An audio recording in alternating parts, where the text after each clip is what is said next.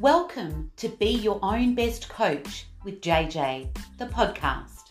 I believe that the best coach you can ever have is that one person that is staring straight back at you every morning in the mirror. You. Join me in discovering some key strategies so that you can create an empowered life and inspire others to live theirs. Your journey to being your own best coach starts right now. I'm so excited today to be interviewing the amazing Colleen Callander. Now, Colleen is a former Sportsgirl CEO and an inspirational leader, ambassador and mentor. Geelong born and raised, Colleen was brought up in a hardworking business-focused family, having her first taste of retail at the age of 16. Unbeknownst to her, at the time, this summer job would be the start of a retail career spanning over 30 years. Now, Colleen loved to work from an early age, going to work with her father on building sites at any chance she got, working at her parents' pool canteen at the age of 8, working all day and then counting up buckets of coins of an evening with the 1, 2 and 5 cent coins being her pay for the day. Colleen has a wealth of knowledge and a proven track record in building brands, creating a winning culture, building an environment that allows people to be inspired and empowered, and is now sharing not only the past 13 years experience as a CEO, but the past 30 years of her retail career. Beyond her amazing career, the most important thing to Colleen is family. Colleen sees her most important and influential role in life as wife to Nick, mother of 3 beautiful humans, Jake 23, Trent 22 and Macy 15. She's a daughter, sister, sister-in-law and auntie to 7 beautiful nieces and 1 nephew.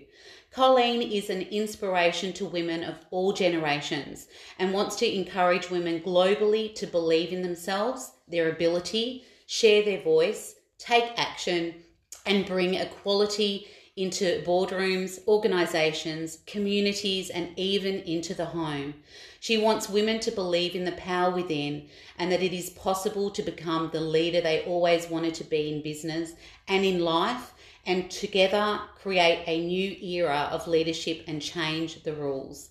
From an insert of Colleen's upcoming book, Colleen says, "Every woman has a superpower, or maybe even 2. You might not know it yet, or you may not yet have discovered yours, but I can promise you, you have one. Your superpower might be communication, caring, reliability, relationship building, collaboration, leadership, or carer.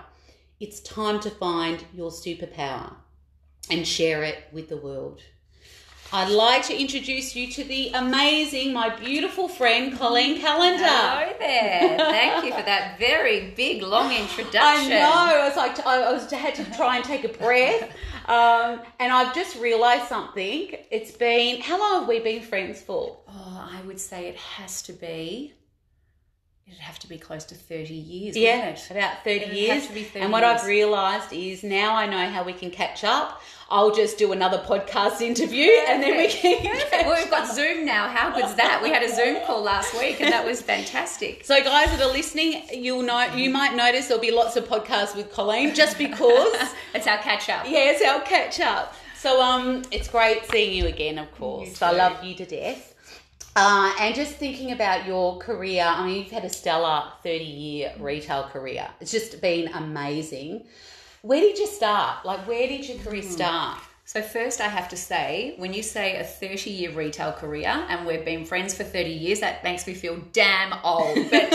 But put that aside, it has been 30 years and I've got to say it's been an amazing 30 years. But if I wind back the clock, I'll take you back to the day I finished year 11. And I remember that day really vividly. And I was so excited about finishing school at the end of that school year. And it wasn't because there was a summer break coming. It wasn't because I could hang out with my friends. It wasn't any of that. The real reason was that I'd got a job and I was so excited because I just loved to work.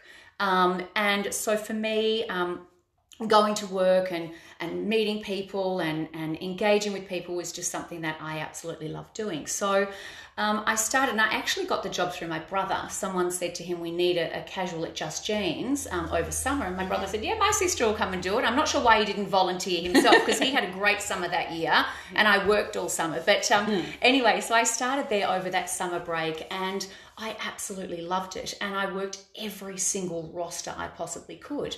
And of course, I worked in mum and dad's businesses, and I'd worked at a little ice cream shop, but this was like a real job. You know, this was in the fashion industry, and I was so excited. And so I really lapped it up. I loved customers, I loved selling, I loved connecting, I loved merchandising, and I really loved learning. And so at the end of that time, the manager and the area manager came to me and said, hey, Cole, you've just done an amazing job.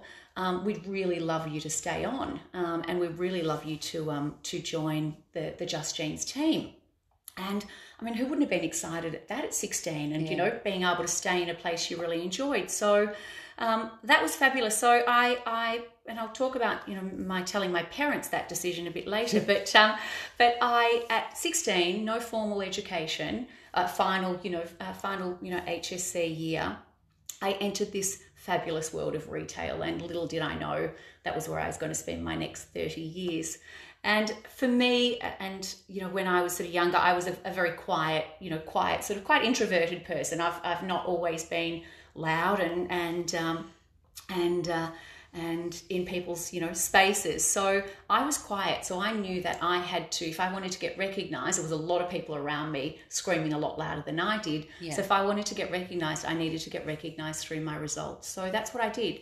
I worked really hard. I was really passionate about what I did. And I started going through the ranks. And at the age of 19, I won the Kimberley Award, which is one of the most prestigious awards in the Just Jeans at that time. And I was 19. So it was like the Logies. It was like the Logies. And, you know, I look back on that time, and I looked at a photo, and I had double denim. I had a pair of denim jeans and a denim jacket. And I'm thinking, oh, if I knew what I know now, I would not have dressed like that for a Logies Award. But anyway, then I was promoted at the age of 20 to the youngest area manager. And then by the age of 24, I was Vic State Manager, looking after 54 stores and 3 direct reports. And that was where I spent the next 4 years of my retail career. And I absolutely loved it. I loved every minute of it. But when I got a call from a brand that I'd always loved and grew up with, as we, you know, all did, the iconic Sportsgirl brand, when I got a call from them in 1999, which is exactly 20 years ago, it was really hard to say no. And so I joined the Sportsgirl business, and that's where I've spent my past 20 years. And as you said, the last 13 as CEO, 7 years CEO of Sportsgirl, and 6 of those years as CEO of Suzanne. So yeah, really just worked my way through. Yeah, I love it. And guys, some of you may not know, but I'm an old Just Jeans girl. So that's where we met. Have some history. I know, and I was there for... so how long were you at Just Jeans? Nearly 9 years. Yeah. So I left for a little bit and came back. So I was there for 10 years all in total. And that's where we met. That's why I know the whole culture. In the Werribee store. Yes. As well. Yes. What's the Werribee store? Yeah, it was. I was the store manager there. Yeah.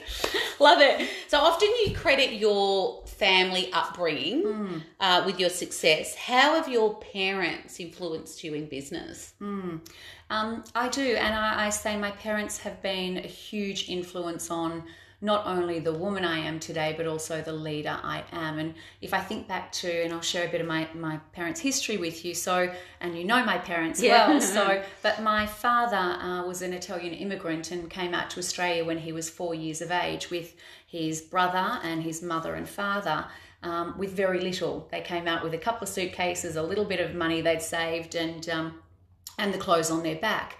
And so my father worked really hard, and so did his family.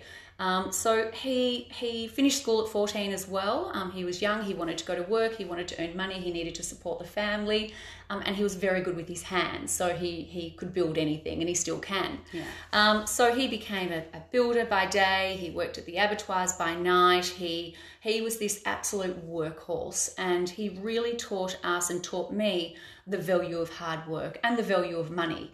And even still today, so many years on, he's in his 70s, and he'll still say, you've got to work hard and you need to appreciate, money doesn't come easy. And so he demonstrated that through my whole life, was that you had to work hard. And then I've got my mum, Ronnie, who, again, and she's a little bit like Mother Teresa. And she's just the most incredible woman. And her background was very different. She was one of 12 children, and she had an alcoholic father, and her mother died when she was 20, and she had 2 younger stepsisters, and she had 2 young babies. And so her world was about nurturing and caring, and she is just the most incredible nurturer and carer.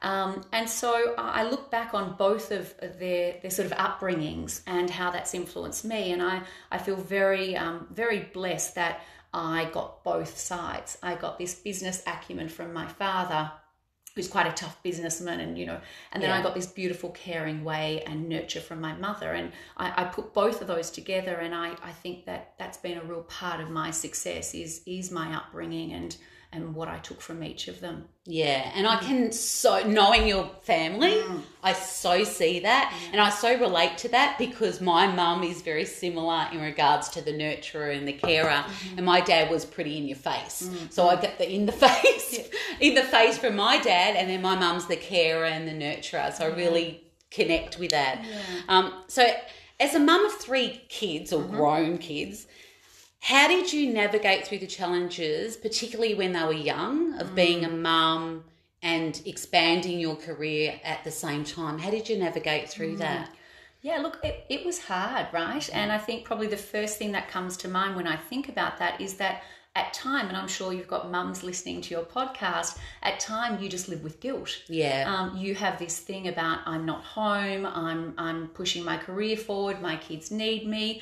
And as time went on, I realised that just wasn't the case. Yeah. That I was a better human and a better mother for actually having a nice balance in my life of being able to go to work, but also coming home to my beautiful family. So there was a couple of things, for me, and the first one I would say was that I had to let go of trying to be perfect and striving for perfection. And because what I found, and I am a perfectionist by nature, as you know, but what I found was that perfection was just leading to disappointment. Yeah. So I had to really stop trying to be a perfect mother, a perfect wife, a perfect sister, a perfect friend, and I just had to say I'm doing my best. Yeah. And that's what I did every day. I said I'm getting up and I'm doing my best, and I needed to be kind to myself to do that. So that was probably the first thing I did.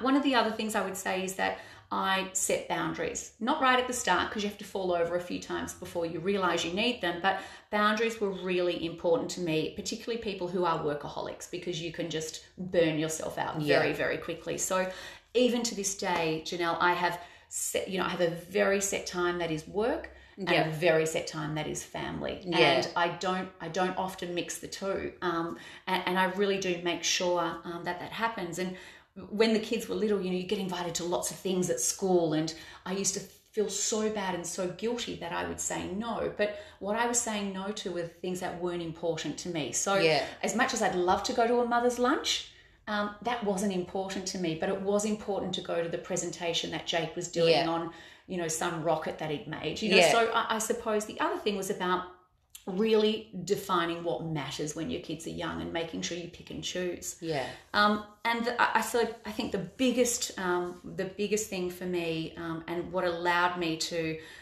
have such a beautiful family and home life and have such an amazing career, was surrounding people that were my cheer squad. And surrounding people that wanted to love and support me, because there's also plenty of people out there that don't want to love and support you and actually want to bring you back down and tell you can't do things. And so I've been exceptionally lucky. As I said, my mother has been just the most amazing human being. She was just there every step of the way. She still is. And just nurtured and loved my boys because they were babies at the time. So, she was just an incredible, incredible person. And then also my husband, Nick, I've been really super lucky that he had his own business, and then he went into consulting. And so he had a lot of flexibility within his work. So he really has been the one that's kept everything together and kept the family sort of dynamics working. and really been, I suppose, my backbone. So the big takeout for me is to have people around you that can actually help you and are there to pick you up when you fall over, because you are going to fall over. There's no question. And there'll be people waiting for you to fall over. Absolutely. The naysayers that, because I think what can happen is that when you're seen as successful, other people are like, it's like they want to bring you down to wherever they're at so that they feel comfortable. Did you find that in your journey? Absolutely. Yeah, I do. And I think I probably didn't realize that at the time. I realize it now in, I think, in my 40s, I'm 50 next year, but as you grow and get, smarter and learn, I think you look back and you think, wow, that person wasn't there for my best interest. So surround the people that are there for your best interest and really love and support you. Yeah. I love that. And with your kids and we talk about work-life balance and you talk about work-life balance as a term, it's thrown around a lot. But what are your thoughts on it? Because I know that you think a little bit differently in regards to work-life balance. Yeah, I do. Do you know, I'm actually really not a huge fan of work-life balance. Yeah. In the context of that, I really think about it as life in balance. Yeah. And for me, it's really about, I suppose, making sure that, there's so many people that talk about, I've got a great work-life balance, or I haven't got a great work-life balance. Yeah. And I just don't understand why we have to put life into two boxes.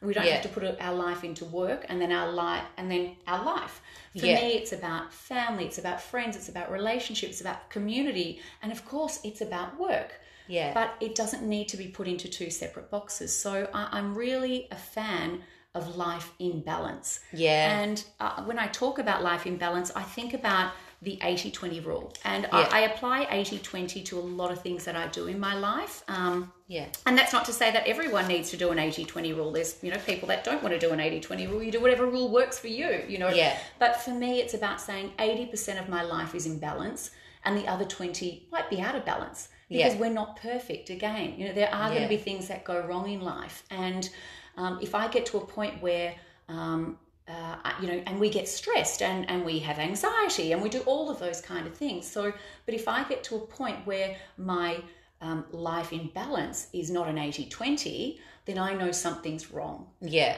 And I know that I need to address and make some kind of change to get my life back in balance. So I very much check in with myself and make sure that is. And it's interesting, people say, oh my God, I need to get better work-life balance. So I'm going to start yoga. I'm going to do yoga every night after work. Or I'm going to meditate in the morning before I start work because that's going to make me feel much more, much better about work-life balance. Well, that's actually a load of rubbish. Yeah. Not to say meditation's not fabulous and yoga's fabulous. Absolutely, they're great. Yeah. But there is something else happening in your life if your life is out of balance. Yeah. And so you need to fix the part in the middle. Yeah. And so for me, that's always been a real focus. And, I say to people, if it's not working and your life isn't in balance to whatever you want that percentage to be, 80-20 like me, then you have to change something. Yeah. And I give the example, and this was someone who worked with me, and they were late every single day for work, right? Every single day. And I'd see them from my office drive in the car park and they go, oh shit, there's no car parks left. I've got to back out again. And, I've got to go and find a park down the road. Now I'm even going to be later. But this was like a reoccurring event, right? Yeah. And so I one day said, you need to, I'm so, work-life balance is just not working for me. And I'm so stressed. And I said, well, you need to change something. Because you do the same behaviour every single day. Stressing out every day trying to get a car spot. You walk into the office and you're stressed because you have run late every day. So you either need to set your alarm a bit earlier, you either need to change your morning routine, or you need to change the time you start. Yeah. Because if you walk into this office feeling in control and not stressed, you're going to have a much better day. And you're going to feel your life is in much better balance by doing that. Yeah. So I would say to anyone that feels like they're not getting work-life balance, if that's what they want to call it, or their life isn't in balance, then the best thing is to have a look and maybe delete some things from that non-balance part or change some things. Yeah, and I think what you said before about really categorising life and balance, when you do that, you see it completely differently. I mean, one of the amazing, I think, who's one of the top peak performance coaches in the world, Tony Robbins. He often talks about life integration, so like and work and life integration. Yes. So how do you blend the two? So it's just, as you said, it's life. It's life. It's just how you do it. Yeah, absolutely. Yeah, I love that. What has been your biggest challenge in business?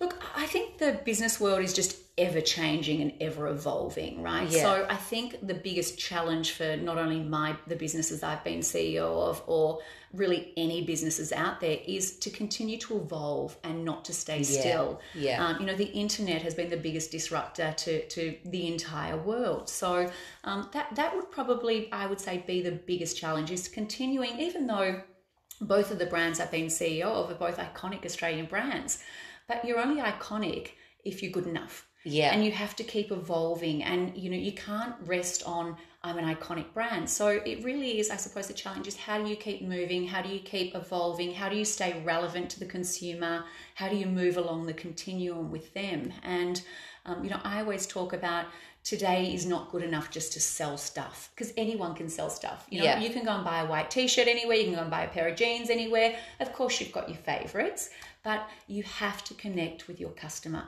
And the brands that are going to survive in the future are the ones that connect with their customer on a much deeper level than just selling them something. Yeah. Really standing for something. So I would say that's been the big challenge, is continuing to evolve over a very changing landscape. Yeah, and I mean, right now it's COVID-19 times, and this is really showing the businesses that are either innovating and changing and transforming, or the ones that will be left behind. Yeah. So it's really showing that strength in different businesses. Absolutely. And I think Janelle, there are, there'll be, I always say, great leaders will become greater. Yeah. Great businesses will get greater. And ones that were maybe not so good won't survive, unfortunately. So I do think it will separate, the great from the good. But I also think, in these kind of times, talking about COVID-19, you can either go high or you can go low. Yeah. And you can start to say things like, oh, this is really shit, and the world's a disaster, and I can't believe that I'm in isolation for 8 weeks with my husband and 3 screaming kids. Or whatever the case may be, you can go low, and you can really find the negative around the whole COVID-19. And don't get me wrong, it is an absolute pandemic, and it is not a place we want to be, but you can go high or low. And there are people that will choose to go high, and brands that will choose to go high, and leaders that will choose to go high. And, I said about the whole COVID-19, I've been obviously finished in my CEO role in March. I've been so busy because I've chosen to go high, and I've chosen to keep busy. And one of the things I talked to myself about was, Cole, one of the things you always say you haven't got not enough of is time. And now all of a sudden you've got all this time. So what are you going to do with it? Yeah. So I do think these sort of challenging moments make people go high or low, and it gives great opportunity for new thinking, reinvention, reimagining, reworking. I think that there will be a lot of, out of the really bad time and the tough stuff, I think there will be a lot of good that comes out of this for a lot of people that want to go high. Yeah. For people that love perfection, not looking at anyone, pick me. Certainty is really important to them. So that gives them the sense of control, and us as humans love certainty. It's like, okay, I've got control of this, whereas we're in times where there's everything's so uncertain. Yeah. How did you process that from someone that loves to get things right, is such an achiever? How did you balance that? How did you, what strategies did you have in your mind or your thinking when there's so much uncertainty? Yeah, I mean, I'm such an optimistic person by nature as well. So perfectionist, yes. Optimistic, also yes. So I can always find, as I said, always go high. I can always find the upside. I can always find the positive in any situation. And that is a mindset. And, we were talking about this before the podcast, but, I always take that positive mindset that, and I have three, as you said, three children, 23, 22 and 15. So I need to be great for them to make sure that they stay in a positive mindset and find good things out of this as well. Homeschooling, doing uni online. So, I think it's about just readjusting. And I think because I haven't been in the office, and I've been here, that's just been fabulous for me. So I feel like I've been able to sort of navigate it really easily and help navigate my family through it as well. Yeah, and one thing that I see and it's been a pattern since I've always known you, is that you take action. Yeah. And so even when maybe things are uncertain, even if maybe you don't even know how to do something for the first time, I think, just taking that action can help you with that uncertainty as well. Absolutely. Never have any regrets of not having a go. Yeah. Have a go. Yeah. Absolutely. I love that. So there was a time in your career that we talked about, and I remember that time with you, is that you called it a burnout, that you faced a burnout. Tell me about that time. Yeah, that was a really, I've always said the day I get up and can't give 100% to something, or the day I get up and don't love what I do is the day I won't turn up. Yeah. And it was 2007 and I was 36 years of age. I had my 3 kids by then, obviously, and Macy was only 2 and Jake was 10 and Trent was 9. And I was general manager of Sportsgirl at the time. So I'd been on this crazy, crazy mouse wheel for 8 years and, full on, not off. I hadn't got off the mouse wheel and I hit a wall. I hit burnout and I didn't even know it at the time. I just remember saying to my husband, I can't get up and do this again tomorrow. I don't want to do it again tomorrow. And it wasn't that I didn't love my job or love the people that were in my world. I just didn't have anything left. And I explain it now that, I was this red Ferrari, but I had no petrol. I put no petrol in my tank. Yeah. And I hadn't put myself in for a service. And I'd burnt my wheels out. So, a Ferrari doesn't run that well when you don't look after it. And so I really had just burnt myself out. And so I went in and it literally happened like this. I came home and said to my husband, I'm not doing it anymore. And I went in the next day and resigned. And that's also a bit of me. Yeah. And I was really lucky that I actually got talked out of that idea. Yeah. So what I did instead was actually took 4 months off. And I took 4 months to re-energize myself and put myself back together and focus on me. And not just me, but my whole family. Because when you have burnout, you don't just affect you affect everyone around you that has to live with you. So I actually took 4 months off, and that was probably the big turning point in my life in terms of self-preservation. And knowing that if I kept going at that rate and that pace, that I was not going to make it to 50. And it wasn't to say, Janelle, and you know me, it wasn't to say I didn't want to work hard, because that is me, that is my nature. It was, I just needed to work smarter. And I needed to know when the pause points were that I needed to stop and refuel the tank, when I needed to pull into the petrol station and refuel. And I had not recognized that for that entire time. So I think about my 40s, back into my 30s and then in my 40s, and the way I've lived my life has been quite different. It has been about self-preservation. It has been about, unless I'm good to myself, I can't actually be good to anyone else. So it was that pause point that really made me stop and think about what I needed to do going forward in my sort of working world. And then I returned 4 months later and I was just on fire. I was charged, and I took over as CEO of Suzanne at that time. And that's where I stayed for the next 6 years before then taking over Sportsgirl. But it was probably the best lesson in self-care ever. And how did you, I imagine you giving yourself a talking to, because I know you really well, and I've got this similar trait that with hard work, it's like hard work is really important. And so I joke to some of my clients, and sometimes I say it in my speeches, is that, that ad where people are sick, soldier on with Codral. Yes. That would be me. Yes, yeah. I would wear it like a badge of honour, as if I'm sick, but I can still keep going. Yeah.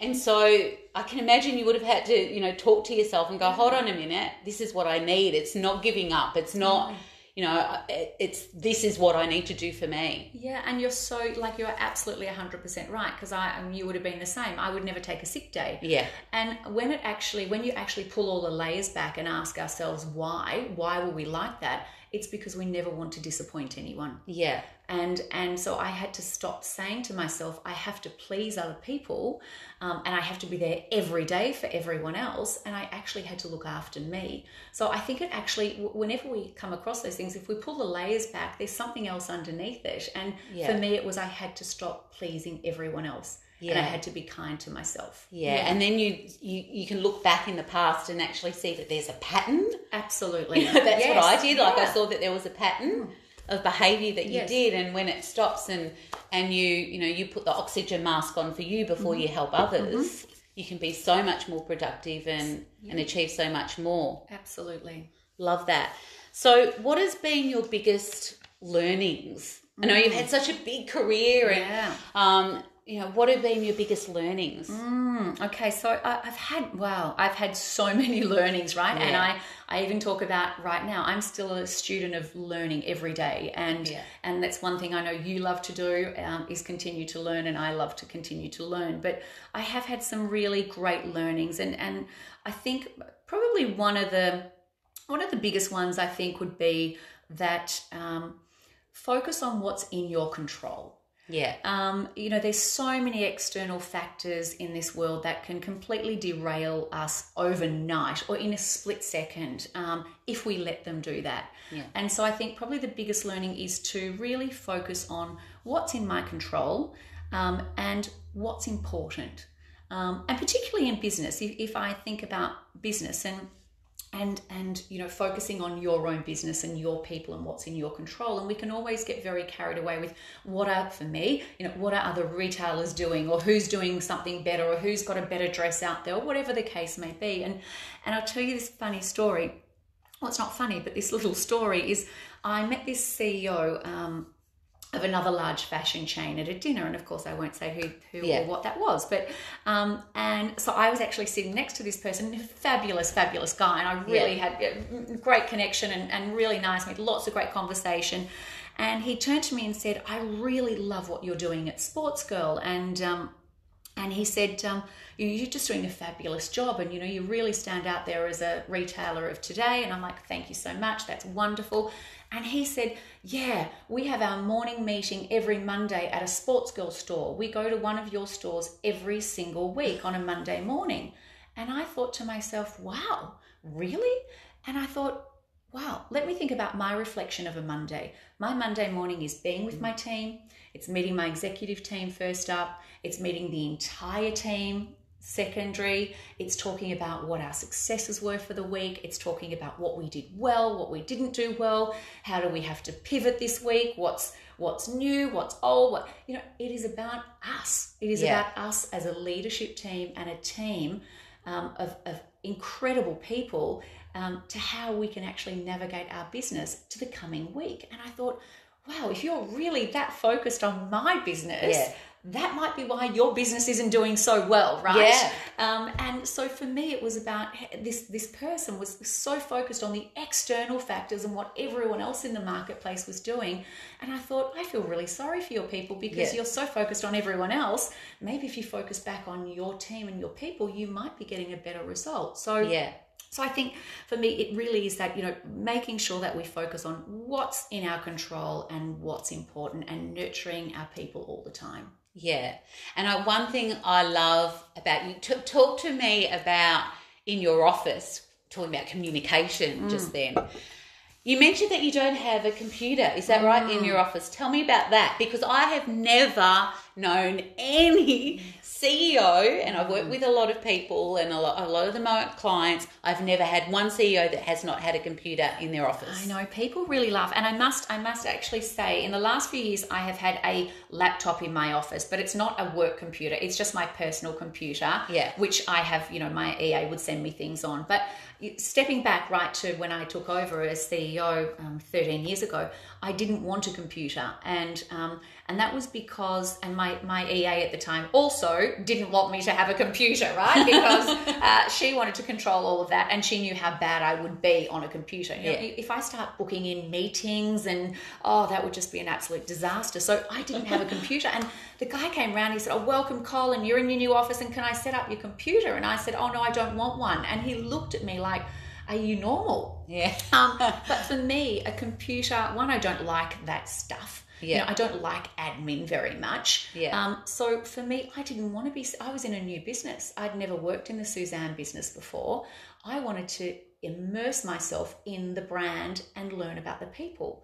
And if I had a computer and had to answer emails and do all that sort of stuff, that would have taken time away from me. And I didn't want to do that. So I literally, and I've had only 2 EAs in my entire 20 years, and both of them are just the most spectacular human beings, and literally have run my life for me, which is great.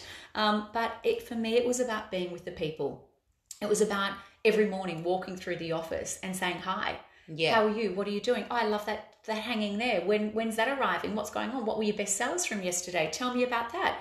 For me, connection is absolutely so important to the success of any leader and any business. So I just didn't want to, I say, when you're not good at something, hire someone that is. Yeah. Right? So I hired 2 of the best EAs, so I didn't have to do any of that. Yeah, I love that.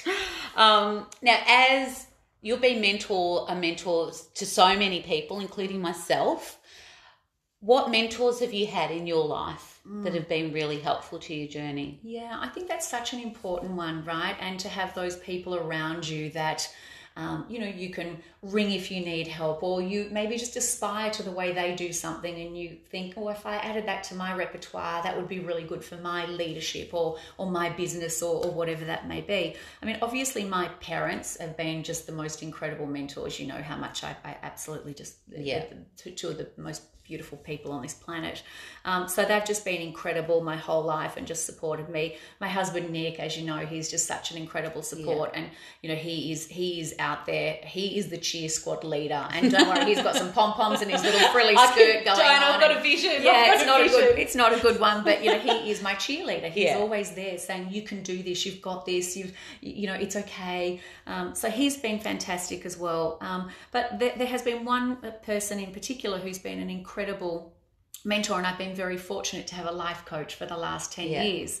And you're a life coach as well. And so I think anyone that can tap into someone like yourself or my life coach, like Shanna Kennedy, who's just, again, one of the most amazing human beings on the planet, if you can tap into or have, whether it be a life coach, a mentor, or some support system around you, I think that makes such a world of difference to people. And she's been there, as I said, for 10 years to challenge me, to push me, to set boundaries for me, to navigate me in the right direction. And she can say it really bluntly to me as well, and that's a great thing about a coach too, right? So she's just been a fantastic person, and I think if you can and have the ability to invest in a coach, then that's great, or find a mentor. But also make sure, for me as a leader, it was also making sure that I surrounded my people with the right mentors and coaches around them as well. So my team, my executive team, were also very fortunate to have Shanna as part of their coaching life as well. So that's been a really fantastic one for me.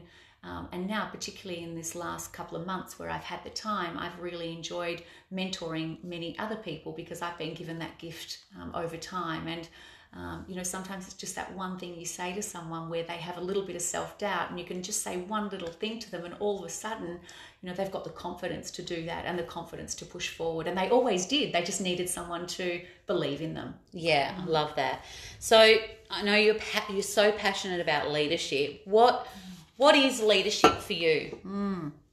Yes, that's the number one question I get asked outside of work-life balance, but the number one question I get asked is about, Cole, tell us about leadership.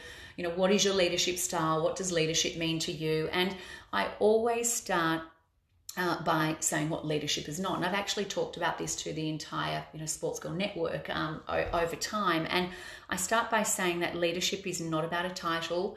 It's not about a level of authority. It's not about the size of your office. It's not about the number of direct reports you have. It's not about how much money you earn. And it's definitely not whether you get a car park or not, right? Yeah. If you're running late, that's, a bonus. But it's none of those things. And Janelle, in my early days of my career, I thought that those things were what made leaders. If you had the big office in the corner, they're important, you know, or if you drove the nice car, or if you were the one that had authority or power, then you're a leader. And what I learned over my career is that many of those people weren't. Yeah. Just because of those titles and all of those attributes did not make them leaders. And so over the time, I built my leadership on observation, and that was something I was really keen to explore. And so for me, I listened, I took notes, I asked questions, and you do that why, and I was really intrigued. My whole career really been really intrigued about both good and bad behaviors in leadership, and wondered why. And I've always had this fascination with human behavior, and I've always wondered, why do some people treat some with kindness and respect, and others step over people to get where they want to go? Or, why do some leaders and people create environments of fear, and others create environments of collaboration? Or, why are people caring and others cruel? Or why are some people really generous and others greedy? So I've always had this fascination about and been very intrigued about human behavior. And so over my 30 years, I've come up with my own leadership definition. And if you pick the dictionary up, it says directive and authoritative and, captainship and all of these words. And so my definition of leadership is leadership is about one life impacting another in a positive way. Now, you don't have to be a CEO to do that. Yeah. Right? But I talk about leadership is about taking care of people around you. Leadership is about making those around you thrive and shine. It's about taking care of the ones to the left and the ones to the right, and even some of the ones that are lagging behind, and giving them a bit of a push along. It's not necessarily about you doing great things, but it's about encouraging and inspiring and leading others to do great things. Yeah. And by the way, giving them the credit for it, right? Yeah. A leader, you have to you have to cop it when it's not good, and you have to give the credit away when things are good, And you get a boat, you don't get it any which way. But that's a great leader, is that you always credit your people for great work, and not yourself. I always talk about it as being this heart set and this real feeling that you have for people. And it's about believing in someone when they don't believe in themselves. And, like I said before, you can say to someone, I believe in you. And maybe that's all the words they needed to hear for them to actually take that next step, or take that leap of faith. So for me, that leadership is about one life impacting another, and again, it doesn't have to be in a business world.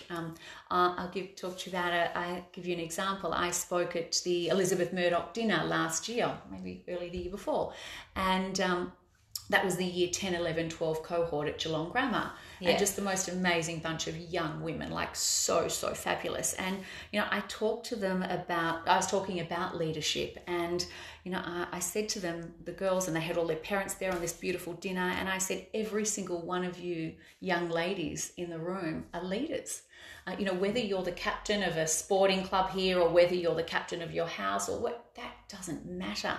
Every single one of you are leaders if you believe in my definition, which is leadership is about one life impacting another in a positive way. We all have the ability to do that every single day that we get out of bed. And so I was saying to them, whether you, supporting someone through a challenging time, or whether you're encouraging someone else to do their best, or whether you're just creating teamwork and harmony in your, Elizabeth Murdoch house, everyone has the ability to be a leader.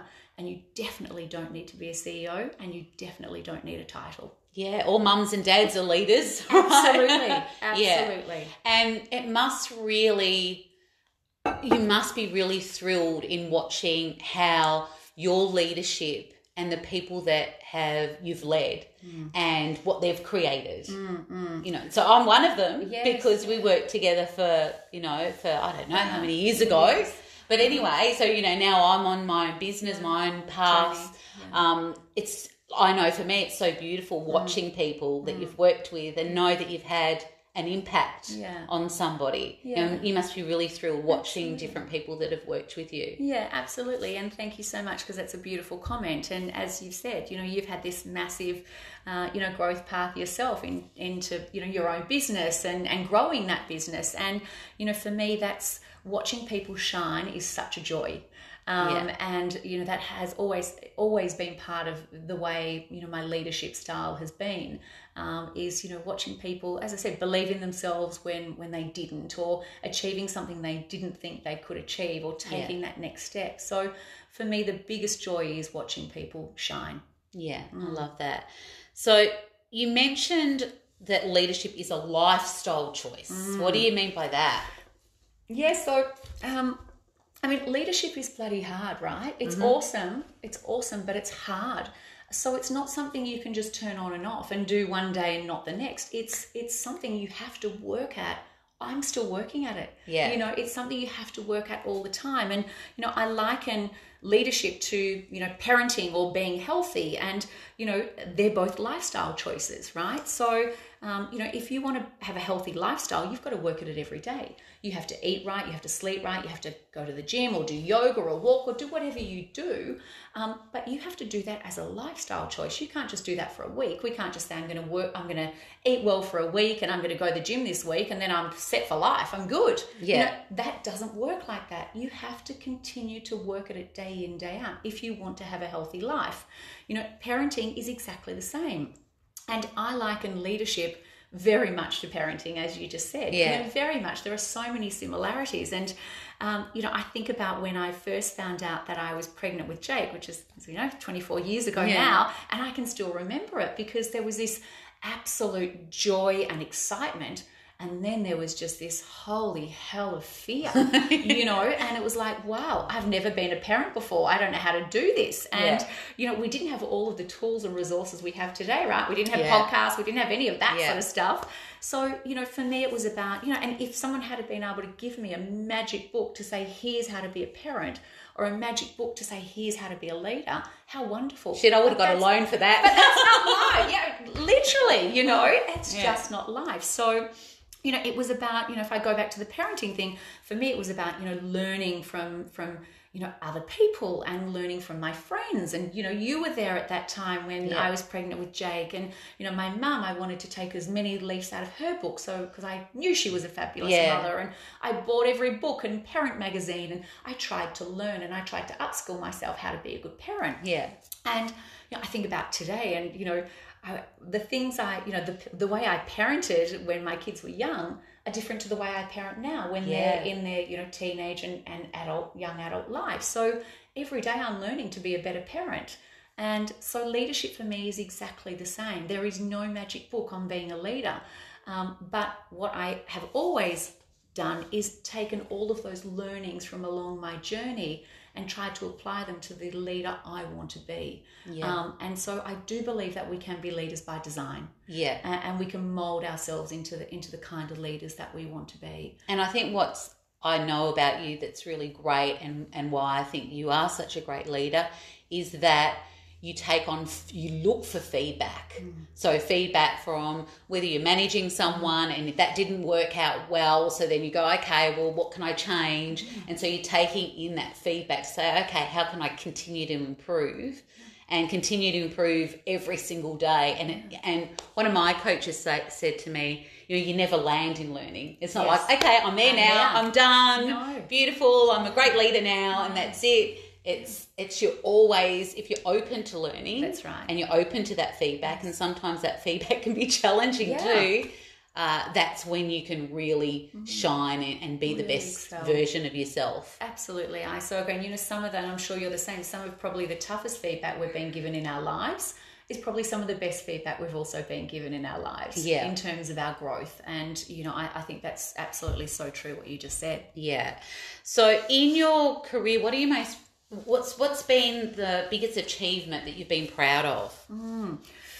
Yeah, look, I mean, when I talk about people, you know, the people are the thing I'm most proud of all the time, whether it be creating a new team or, you know, there wouldn't be one defining moment where I say, you know, oh, I got promoted to here and that was the best thing ever. You know, of course, all of that was fabulous along the journey. But again, you know, the thing I'm proud of is that I've been able to be a leader that has been a leader that people have wanted to follow. Because of the way I have led, and so proud of all of the things that they've done.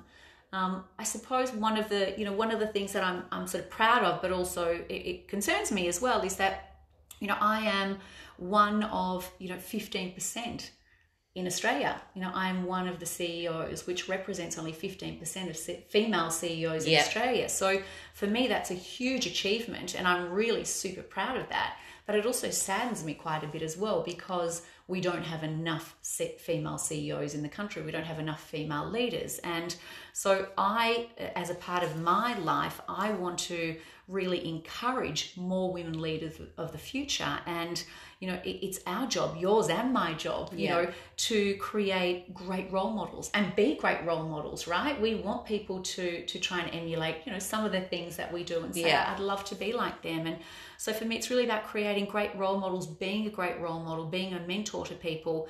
And, you know, I'm very passionate about bringing equality to, if I talk about business, but bringing equality to boardrooms and organizations and all sorts of areas, politics and, you know, communities. I think, you know, and I want to be really clear, I'm not trying to be a crazy feminist by any stretch of the imagination. I'm not saying that men leaders are better than women leaders or women leaders are better than men leaders. They're both equally as important as each other, right? They both need to exist, but we need to get some more balance. We need to get much more balance in the world we live in, because men bring great attributes and different styles and different assets to the table.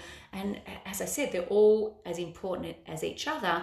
But I really believe we need to, in this new era of leadership that I keep talking about, we need to bring kindness and compassion and inclusivity and collaboration into organisations and into the world that we live in for the success of our future, all of our futures. So why do you think, because the same thing, if I look at speakers, and it's one of the things that I'm really passionate about, is that you look at the speaker circuit and majority of them are men. So it's, you know, I don't know what the statistics are, but it's probably 90-10% women. And so why do you think that there are not more women CEOs? Why do you think? Do you think it's how society is? Do you think women aren't seeking that? What are your thoughts on that? Yeah, look, I think there's a lot of things, right, contributing to that. I think there's always been this stigma that women are they take care of the home and the kids and you know, they can have a part-time job and that's okay, you know, so you can have a bit of spending money for yourself and so you can feel a bit independent. So I think I think women, you know, for a very long time, and look, it is starting to change, but it's not changing fast enough. But I think for a very long time it has been, you know, women are the caretakers and the homemakers and you know, all of that. And so I think that's one part of it. And I don't think women have been confident enough to say, no, I can do this. I can actually juggle both. I can do both. Yeah. So, you know, I think that's a bit of it. I think that women, you know, I think men put their hand up and say, pick me, I'm good for this job and, you know, I've got this. And women are much more conservative and they don't go out and sell themselves to the same degree. Yeah. And certainly not what I've seen in my 30-year history. You know, they don't go out and self-promote, you know. So there's not as much of that, you know, not as many women being noticed.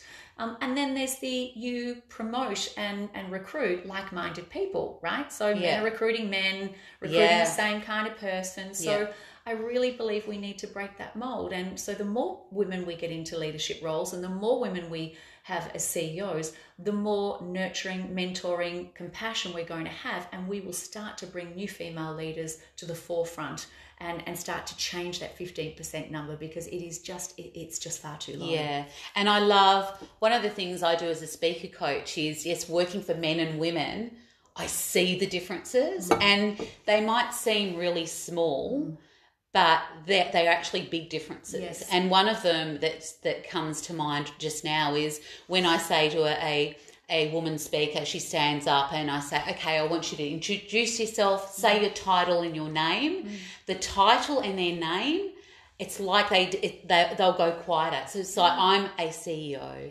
My name is Colleen. So they actually they downplay, whereas men do the opposite. Yes. And this is a big generalisation, but it means like, I'm the CEO and my name's John Smith. Yes. Like, it's really powerful. And as you said, I think there's such a great opportunity for businesses and the speaker circuit to have a balance of both, because there's strengths and areas of development in both sides. I wouldn't even call them sides, but in male and female, there's so many aspects that we can learn from each other. And I think that's when we can really be a strong team. And I think there's heaps of opportunities out there. Yeah, absolutely. And I know you're very passionate about that, as I am, is how to create more female leaders for the future. Yeah. What values do you live by as a leader? I'm very strong on my values, and I know them very, very well. Well, you're getting hoity-toity yes, now. I know. It's something that's very, very important to me. As it is you, I know, Janelle. Yeah. But my 5 values are family. Number 1, health. Yeah. Number 2, integrity is number 3, and really living by those values, and really making sure that honesty and trust is at the absolute forefront of everything I do and the way I live my life. I'm an achievement junkie, so I have to be really careful with that, because I'm an overachiever, right? Yeah, as you are. We're kind of two of this. We are one of the same, really. So I will put a lot on my plate. I like a full plate. I don't want a plate half full. I want a full plate all the time. So I need to make sure that I don't put too much on that plate, and that I keep that in balance as well. But I'm an achievement junkie. And the other is happiness. That is a value of mine. I mean, why do we want to live on this earth if we're not going to actually make the most of it and be happy? Who wants to get up every day and be sad? So one of the things that I get up every morning and I find the joy in being alive. Yeah. I mean, how you wouldn't be dead for quids, right? Yeah. Like, how lucky are we? Yeah. So I'm very strong on my values, and I live by them every day. Beautiful. So goal setting as a leader is an important part of creating future results. Instead of New Year's resolutions, which often people will talk about, okay, I've got a New Year's resolution.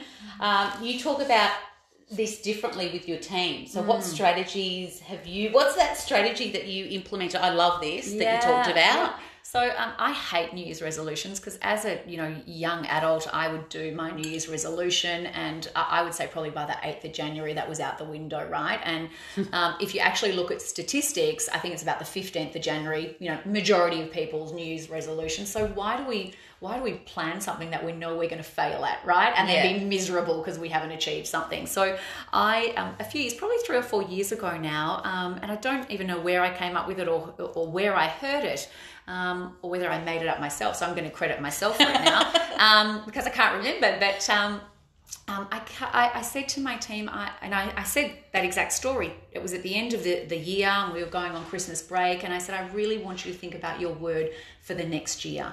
And a word that you can live by for the whole year. And not to say that word just had to relate to business. That word could have all of these offshoots. It could be their word, and it could be, so one of them, just for an example, one girl said to me, or one of my staff said, my word for next year is going to be step up. Yeah. And I said, well, that's fantastic. Tell me about that. And that step up was not just in her work world, because she wanted to be heard more, and she felt that when she was at meetings, she wasn't being listened to properly. So she really wanted to step up and be more assertive with the way she, put her ideas forward and her feedback. But also in her personal life, she needed to step up in her relationship. So the word doesn't just necessarily relate to your business. So I started this year, that 4 years ago, asking everyone for their word, and everyone loved it. And not we got past the 15th of Jan and people were still talking about it. In fact, they talked about it all year. Yeah. And it was really, really fabulous. And people would come past and say, oh, Cole, when you've got 5 minutes, and these weren't people on my executive team, these were people in the business. They'd say, Cole, when you've got 5 minutes, I really want to share my word with you. And I remember someone coming to my office and she said, my word's big. I'm going to go big this year. This is me. And I'm like, oh my God, that's fantastic. And she had an idea of what that looked like. And so it's been something that's really stuck, and people, have really resonated and loved it and talk about it a lot within the office. So, some people want to share their word and some people want to keep their word for themselves, and that's okay as well. It can be a personal thing. And very interesting, this year my word was transformation. Yeah. And well, my whole year is transforming, and I'm on a very different path to where I was this time last year. So I think it's, something I would encourage everyone to, and have some fun with it as well. Like, it's a fun way to think about, how do I grow in the next year, and how do I evolve as a person, and, a partner, a leader, a mother, or whatever you might be. Yeah. And it's so, because I know with my trainings that I often do that and get them to say, okay, one word that they're going to be in the training. Yes. And I think because you're planting it in their unconscious mind, it's always there. Yeah. And so even their behaviour, they will reflect and say, oh, hold on, is that who I'm being? Yes, yeah. And then having that conversation with each other. So if the word's big, it's like, hold on, are you playing big right now? And so that's when you can have some real fun with it. It's fantastic. Yeah. And it just makes you check back in all the time and keeps you on track. And it is fun. It's great. Working at such a high level, it must be important for you to look after your health and your well-being. And I know that's something that you've always been focused on. And I've got a memory. Well, I hope it's a good one. I know it's not a good one. It's a memory of you saying to me, I've never run in my life, and you go, okay, JJ, you can run. All we'll do is we'll run from one tree to another. And I'm sure you stitched me up. I'm sure you got a street where the friggin' trees were wide apart. And so I'm like, I'm literally dying. But you've been so great with health and wellbeing. So that's something that's not a strength of mine, or hasn't been. And I always go off and on the tangent, a bit like the New Year's resolution. So how have you maintained with everything else? How have you maintained that? And I know it's a high value of yours. Yeah, it's interesting. And first, I'm laughing because I actually remember that conversation. I'm like, you just go from one lamppost to the next, and then you can do that, and then you go to the next one and the next one. I hated you that day. I hated you in that moment. It was hilarious. But, sometimes you also need people to, these things that I'm not good at, and I need pushing as well. So it's about finding that partner that will actually push you at the things that you're not good at, just like it's about finding the people to do the things that you don't like doing or aren't good at. So, but I'm laughing because I do remember that moment. Look, I suppose for me, starting my day, the way I start my day is really important. So for me, when I'm in my normal working world, I'm sort of a 5 o'clock, 5:15 kind of person. So I'm an early bird, right? And the first thing I have to do every day is walk. I have to get fresh air. And I live across from the beach, so I'm very fortunate, and I love water. And I love that time. So for me, the best way I can start my day is to have some time out. And I know that sounds funny because you've just got out of bed, but I need that time to think, and that time to breathe, and that time to have clarity for what is to come for that day. So literally without fail, I will walk the beach every single day. Now it can be hot, cold, raining, hail. I will be down there every morning. During, ISO, I haven't been up at 5:15. I've got to tell you, I make the walk a little bit later. But, I think it's really important the way you start your day, because that sets you up, that sets your mindset up for the rest of the day.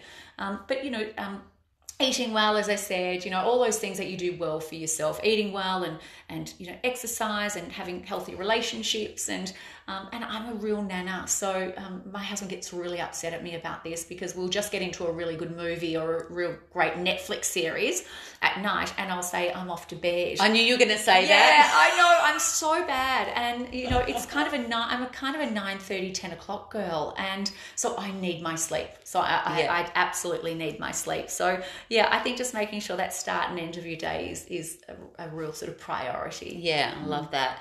So you're so passionate about your charity work as well. and you did the CEO sleep out years ago. I remember that, and you've worked with organisations like the Starlight Foundation and the Children's Cancer Institute. Tell me more about those two. Yeah, look, I am very passionate about, and there's a number of others as well, but two that I'm doing some work with at the moment and doing some support for. But I'm such a huge believer that we are very privileged and very lucky in the lives we live, and it is so important to give back. Yeah. And I know some people think, and there's some organisations that go, if we've got a charity, let's get one because, we need one. And if we don't have one, we don't look that good to people. Yeah. That's not why I've ever done it. Yeah. Why I've always wanted to give back is because it's important. Yeah. And because we can. And so I'm really passionate about two that I'm working with at the moment, post my CEO role, is Starlight Foundation. I've just joined the Starlight Foundation as a member of their advisory board. Yeah. So I'm really excited about that because I'm very passionate and I love the people there, and I've worked with them over a period of time. So that should be fun working with them and seeing how I can contribute and what kind of difference I can make. And then the other one, I've just become an ambassador for Dare to Cure, which is the Children's Cancer Institute. And again, something I'm very passionate about, and just a fantastic bunch of people that work really, really hard. And so I'm doing the Dare to Cure event in Sydney in October, which will be fun. And so you have to take on a dare, and it can be something like you shave your head. Well, can I give you the dare? You have to pick a dare, but they're really great. And I've picked mine, which I'll share. Oh, damn, I could have given you some good dares. We've probably done a few dares in our life. We've probably had a few fun dare moments. But you can, shave your head. You can walk on hot coals. You can trapeze. You can go in a snake bath. You can go in an ice bath, and you raise money for the Children's Cancer Institute. So my dare is to go in a snake bath because I'm petrified. Wow. Petrified of snakes. So so that's going to be something that's really fun, and there's just a great bunch of people. I know, but it'll be fun in a really weird kind of way, and but a bunch of other great people who'll be doing dares as well that will take them out of their comfort zones, I'm sure. But raising money for a fabulous cause, and I'm up to about nearly $3,000 I think already, and so it's a really great cause. So yes, I think it's great when you can give back, and it doesn't need to be financial because not everyone can give back financially, and that's okay as well. But giving comes in lots of shapes and sizes, and giving of your time is fabulous, or giving someone a hand when they need it is fabulous as well. So giving back's really important. Yeah, that's great. So well, with all of that you've achieved so far, what's your vision now that you've got going forward? Yeah, that's a big question, isn't it? Yeah. Well, let me put it like this. So my life coach, Shanna, said to me when I finished my 20 year, because that was my milestone, and then I decided to take some time off, which I'm in now. But she said to me when I finished, she said, Cole, life is like an exciting theme park. And you've been on the same ride for 20 years. And not that it hasn't been a great ride, it's been a spectacular ride. But now it's time to get off because there's so many new and exciting rides in that theme park that are new opportunities. And so for me, I'm super excited about what those new rides might be. Yeah. So you're open to all of those? I'm very open, and I've got, lots of things in the sort of pipeline at the moment. Yeah. And one of them is your book. Yes. So you got a book coming out. Well, I'm writing a book. Yes, well, it's not quite coming out yet, but I'm writing coming a book. out. We'll have to do another podcast when it comes out. Can you give the listeners a sneak preview of what it's about? Yes. Okay. So I'm writing a book at the moment, and ISO's been the perfect time to do that. But it definitely has been something I've been thinking about for a number of years, but clearly haven't had the time to do it. So so this has been great. But and it's so bizarre. I realised writing a book's really hard, and I'm not quite sure why I didn't think it would be because I've never done it before. Yeah. So I'm like, why wouldn't it be hard? Yeah. So anyway, that's another story. But it's really hard and it's really time consuming. But I've loved every single minute of doing it because it's kind of like this. It's kind of like, one, it's writing my story, but two, it's about sharing and And so it's been a really interesting process that I've gone through. But I thought maybe instead of telling you what's in the book, I'll tell you the purpose of why I want to write the book. Yeah. And so really my whole drive around writing my book is that I really want to share my story in the hope that I can empower other women. Women of all generations, not just women of our age, but younger girls, women of all generations, and maybe some men as well, right? I hope that happens. And I really want women to believe in themselves. I want them to believe in their ability. I want them to share their voice. Comes a bit back to what we said. How do we create more women leaders? You know, they need to share their voice. And I really want women to believe of the power within, and that it is possible. It is absolutely possible for them to become the leader they've always wanted to be, whether that be in business or whether that be in life. And I know you talked in my intro about, you know, the superpower. And in part of my book, in one of the chapters, it does talk about every woman has a superpower. And maybe you have two, maybe you have three, and you know, maybe you don't know you have one, but it's time to find it. And I'll tell you a little story, quick stories. I remember growing up, and I was only young, like 7, 8, 9, and I used to have this reoccurring dream all the time, and the dream was that I could fly. And I remember it like yesterday, and there was the sort of stairwell, and I'd fly, and you know, I'd get up the next day and I'd tell my mum that, you know, I was flying. And eventually she said to me, Cole, that's your superpower, you know, one morning over breakfast. And it stuck with me for my whole life is, what is my superpower? And my superpower was to fly, but not in the sense of real flying. My superpower was to fly in the way I lived my life. And my superpower is to help others fly. And so, you know, for me, it really is about empowering and inspiring women to find that superpower, because it is there. Yeah. So that's a real part of my book, is to share my story.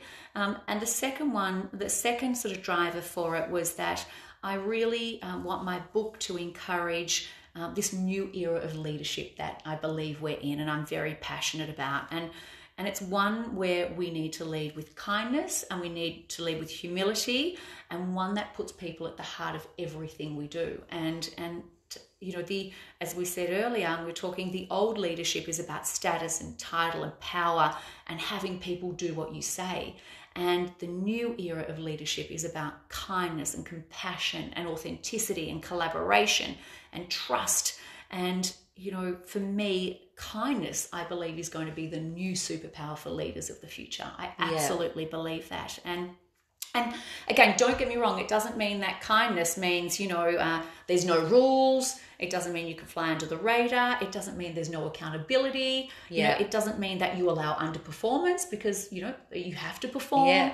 And it doesn't mean that there's no boundaries to the way, you know, you work or live your life. Of course, all of that has to be part of being a kind leader. But, you know, for me, kindness is about, you know, setting clear expectations for people. It's about giving honest feedback. And you said before, honest feedback isn't always what you want to hear. You know, but kind leaders are going to give you the good and the bad and the ugly. You know, that's what kind leaders do, because their best interest is for you to grow. And you can't grow if someone just tells you every day you're doing a great job. You have to know where you can improve and where you can step up and where you can push yourself out of your comfort zone. So, you know, kindness is about encouraging growth in people. It's about building true human connections. And I think we don't have enough of that in organizations today, even in the world we live in. You know, it's about treating people like people. It's about pushing people out of their comfort zone. You know, a kind leader doesn't mean weakness. In fact, to me, kindness is super courageous. And my book will talk a lot about, you know, this kindness economy and being, kindness being the new superpower for leaders. I love that. I can't wait for your book. So I'll send you one. I know. I want it signed. Thank you very much. Even with a kiss on it, with red lipstick. Absolutely. So heaps of the listeners right now will be wanting to follow your journey. They'll be like, how can I be in contact and watch Cole's journey, know when her book's out? So how will they be able to watch your journey and connect with you? Yeah, look, I suppose the best place is on Instagram, right? That's where it's Colleen _Callander. if you want to jump on and even send me a message, that'd be nice too. Yeah. And I'm in the process of building my website and doing all of that at the moment in preparation for my book coming out. But Instagram's probably the best place to contact me and shoot me a message. Beautiful. So I will put that link, your Instagram link, so that people can connect with you and follow your journey. And as soon as your book's out, they can grab hold of your book. Wonderful. You're not for those of you, you're not going to get the kiss on your book. I only get the kiss because we've been friends for 30 years, so you don't get the kiss. All right, I've got some rapid fire, JJ, fire questions. Okay. Now, for someone that likes control, she hasn't seen these questions, and I know she's probably thinking, what the hell are you going to ask me? There could be some left of field ones here, Auntie. Oh, they're all fun. So your first one is the best piece of advice that you've been given. Be you. Be you. Love it. Your favourite book? I'm actually reading Becoming by Michelle Obama at the moment, and I'm really loving that. I would say that's, one that comes to mind because I'm reading at the moment, but a fabulous, fabulous book. Beautiful. Who would play you in a movie? Ooh, who would play me? Oh, I don't know. Maybe maybe Nicole Kidman. Would that be right? Maybe Nicole Kidman. Because my hair is actually really curly and I straighten it, so we kind of have something in common. I'm screaming now. One thing. We have one thing in common. I was thinking the same thing. Okay. What's one thing on your bucket list? Well, it was to write a book, so I'm kind of hopefully achieving that. Yeah. If you could trade lives with anyone for one day, who would it be and why? Sometimes I think it'd be my daughter, because she has a damn great life. But oh wow, who would that be? That's a really tricky question. Who would I trade lives with? I can't think of one particular person, but someone who's caring and nice. Yeah. Oh, well, you don't have to trade lives. Yeah.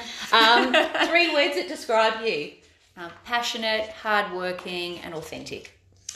If you could have 5, here's another challenging one. If you could have 5 people to have dinner with, now whether they're dead or alive at the moment, who would you choose and why? Oh, I would choose Michelle Obama. Yeah. I might let her bring her husband just as a +1, and we won't count him in as the 5. We won't count him in as the 5.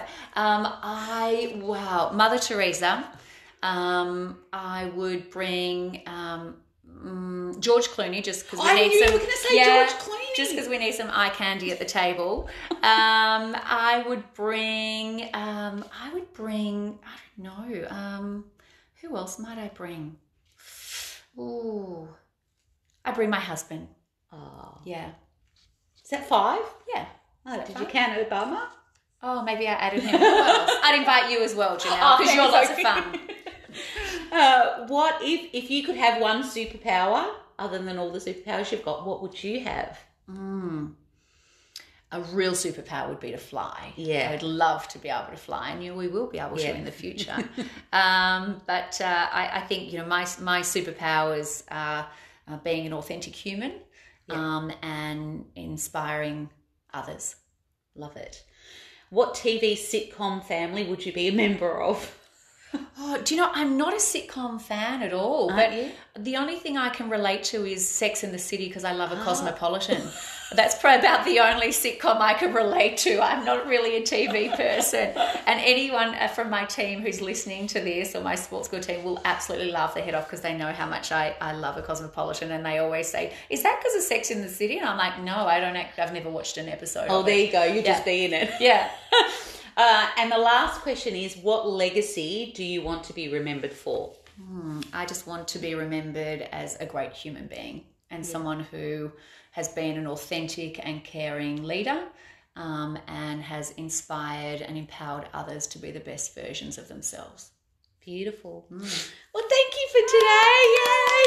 Thank you. That went really long. And as I said, I think that we will definitely do another podcast once your book's out. And make sure you get in contact with and watch Colleen on Instagram.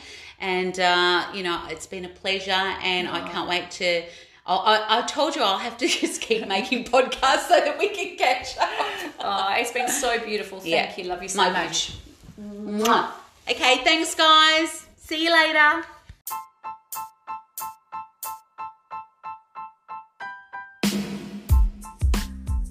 Thanks for tuning in to Be Your Own Best Coach with JJ. Make sure you subscribe to this podcast and follow me on Instagram at JJ Speaker Coach. And remember to live with insatiable passion, create an empowered life, and inspire others to live theirs.